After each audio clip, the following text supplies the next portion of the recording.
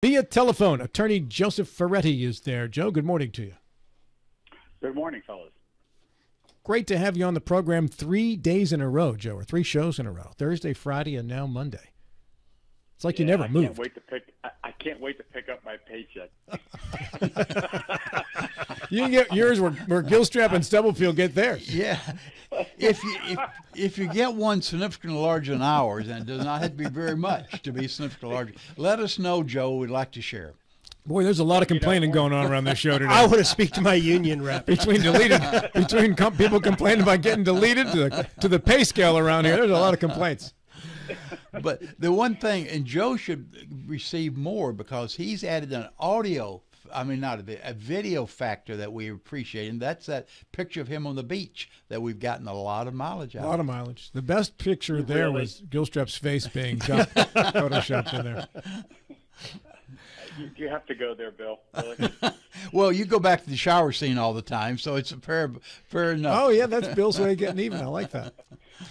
Joe, we spoke with you last week at toward the end of the week about the indictments that came from the grand jury regarding Sheriff Nate Harmon. And then today, following a Friday afternoon release of a 41-count indictment involving Melissa Joanna Beavers, a former employee with the county clerk's office. And we're bringing you in again for your expertise on this one. You have a copy of the indictment, and you've read through the 41 counts. Summarize the gist of this one for us. Wow, a rather large assumption about my reading. Totally true. But in this case, in terms of show prep, I have read through the 41-count indictment. And I think it's important to state, as we always do, Rob, and as we did last week involving the indictment of Sheriff Harmon, that we always want to preface our comments by claiming that these are charges, okay, and there will be defenses to these charges, and you have to let that whole scenario play out in the court system.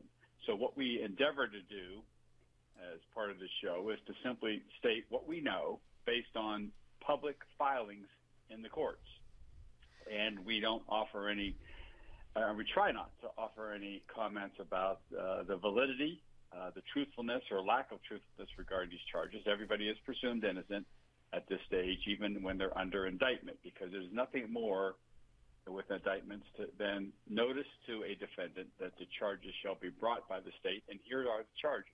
So the state will put to the task of proving their case beyond a reasonable doubt, and the defendant will have an opportunity to respond. So having said all that, these indictments concern the county clerk's office, and essentially the claims are misappropriation of funds. Embezzlement is the legal term for it, and that's right from the West Virginia Code. And the claims pretty much have to do with one employee, Melissa Beavers, accused of misappropriating or stealing money from the county clerk's office in multiple occasions. And that's why there are 41 counts, because each occasion where there's been a claim that she forged checks or took cash and somehow balanced out the accounts through some allegations that she marked up the accounts in a certain way or failed to register the payments that were made on certain occasions with the county clerk's office.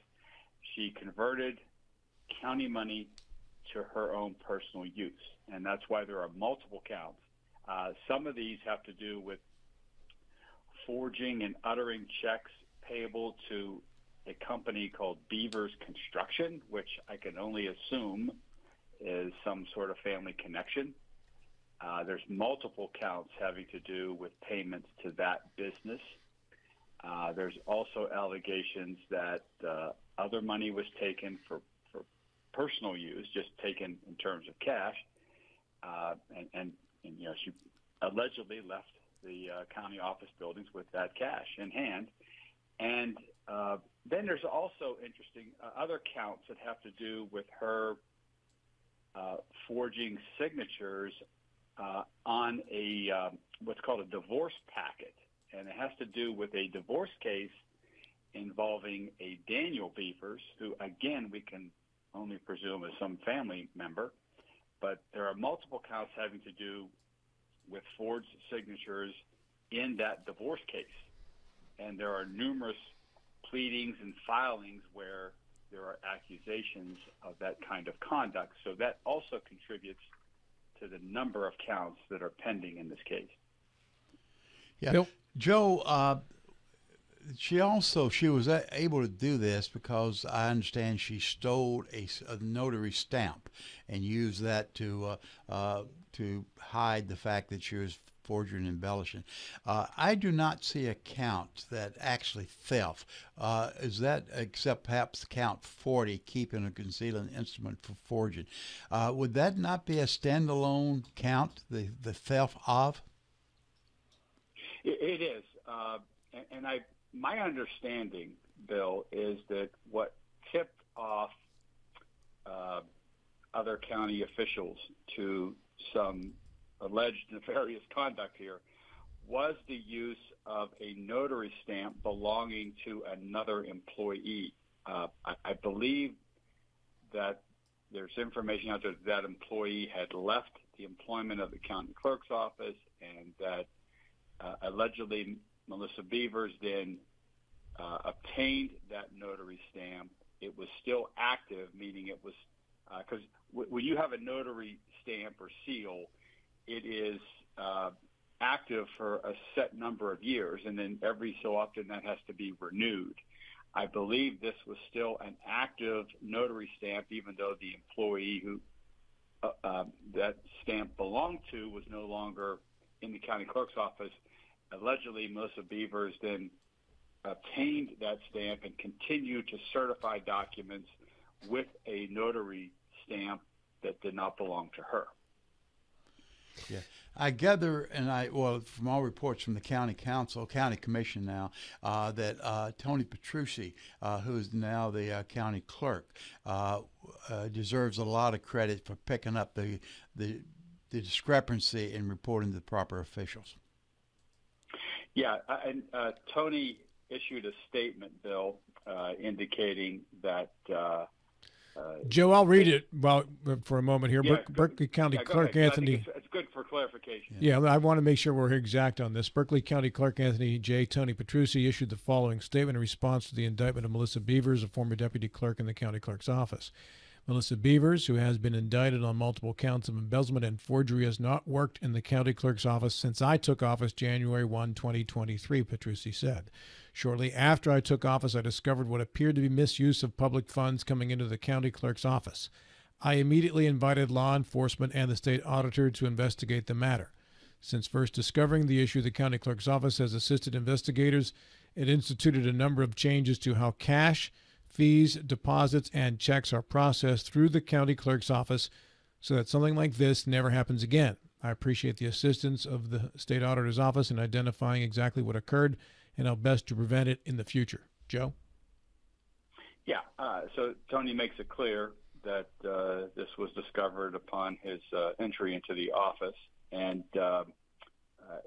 as one would expect of a public official, if there's evidence of wrongdoing in that office, you refer it to the legal authorities. In this case, that would be the county sheriff's office, the prosecuting attorney's office, and then you contact the state auditor's office, which has investigators who are able to come in and actually do some forensic work, looking through the county records to determine, okay, do we have missing funds, and if so, where might they be, how much is involved, and who may be responsible for pirating away those funds. And that's, I think that's what's happened in this case now, and that ultimately resulted in these indictments. John? Joe, this is John. I'm really interested in the structure of this indictment. I don't read a lot of indictments. Count one is the embezzlement of approximately $145,000. Then count two is the falsification of documents as part of the county clerks.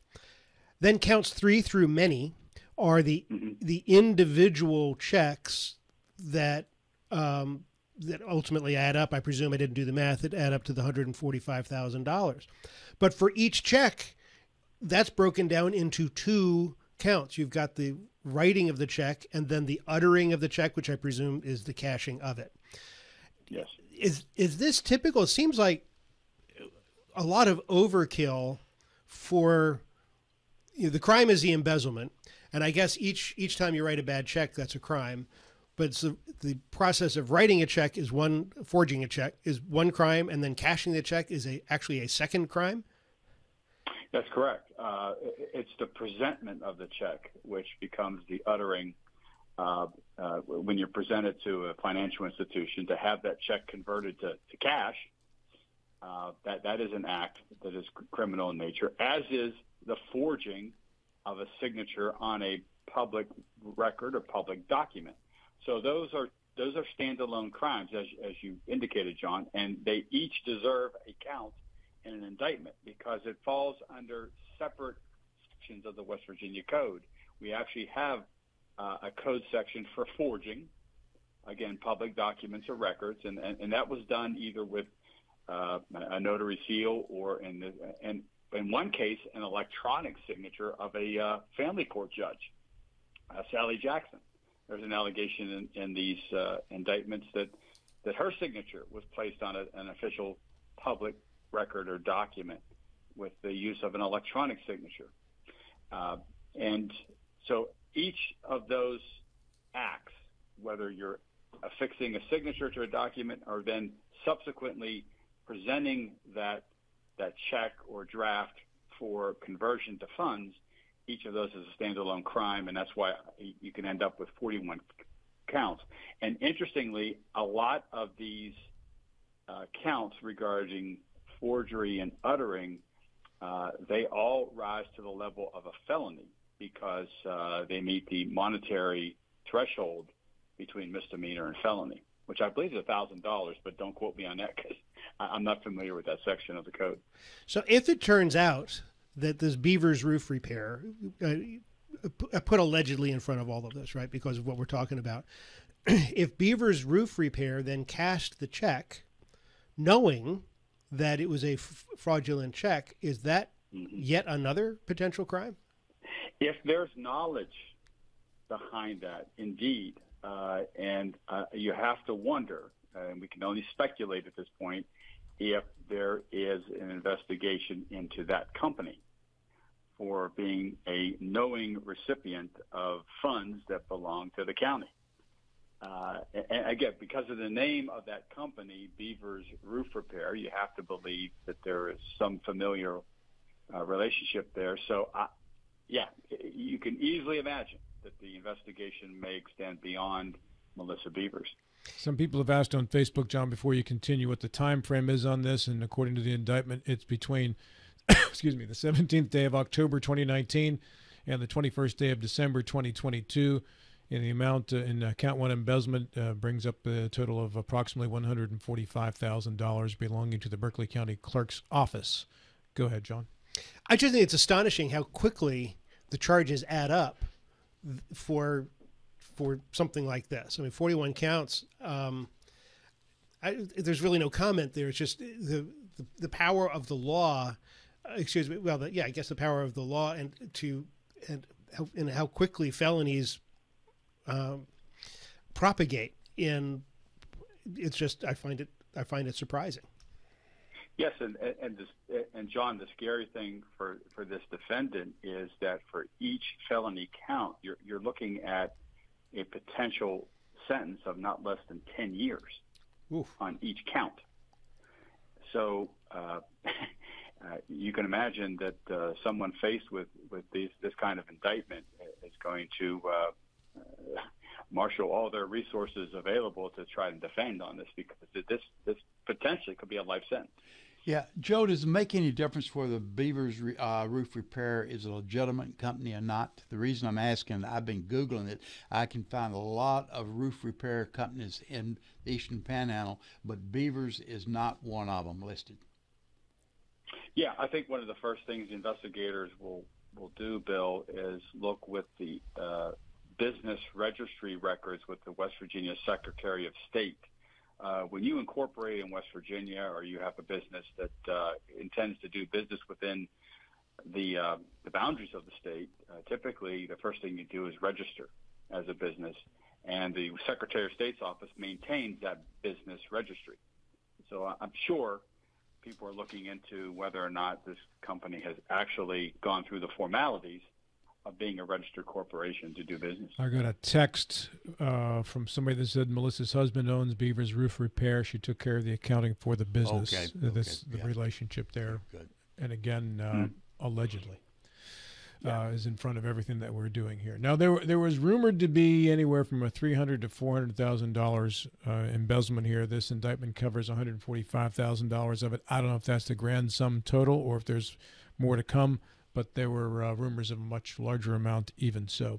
Bill, former county commission president, what are the checks and balances that were in place when you were there to make sure that something like this, which took place over a 2+ year period, wasn't ongoing? And if it was, it didn't go over a 2+ year period before it was finally discovered when a new clerk came into office?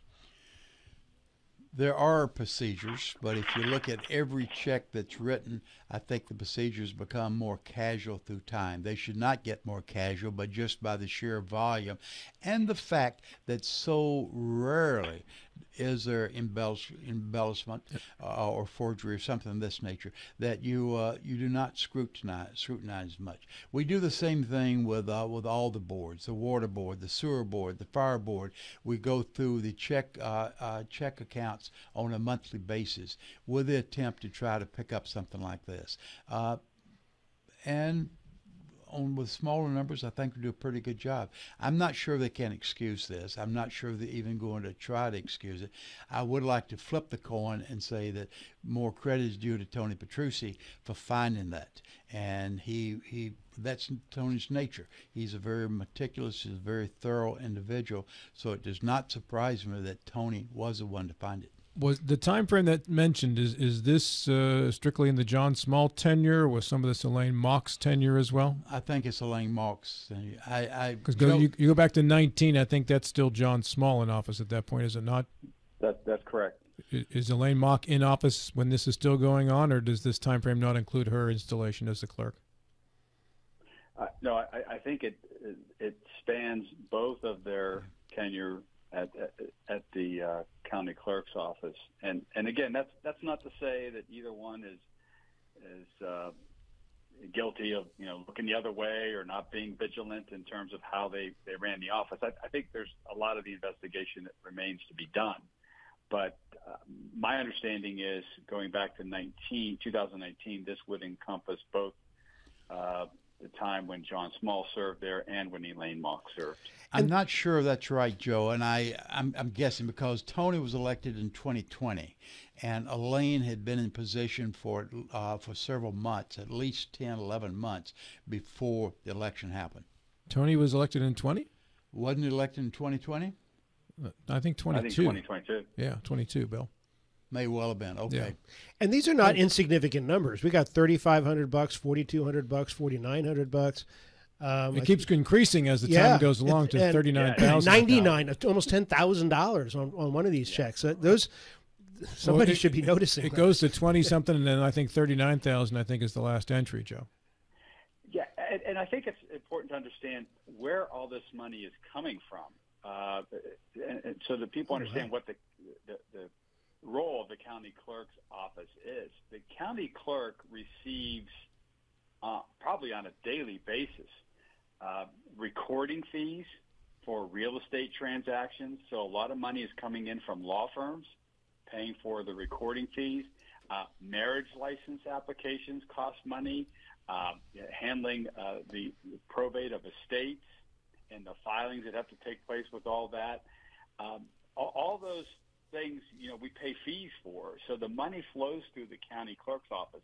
And it's my understanding that, we're talking about on an annual basis, hundreds of thousands of dollars that flow through the county clerk's office. So the money is, it certainly is evident there and available if somebody has ill designs on handling that money. The temptation can be there.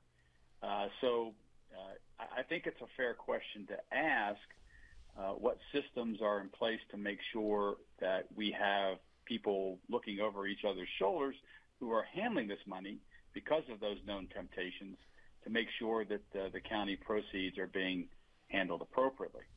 And I'm sure as part of this investigation, the systems analysis will take place. Joe, I promise the next time we get in touch with you, actually, I really can't promise you that. Yeah, be careful. Yeah, I don't know what's going to happen today. Can we talk about something other than criminal behavior? Who knows what's coming tomorrow? I don't know. We've been on a bit of a roll here. Yeah. In all seriousness, though, Joe, the important thing is that eventually these things are being investigated and they are going in front of a grand jury, and the processes that are in place are being utilized to make sure that people are accountable at all levels. Yeah, well said.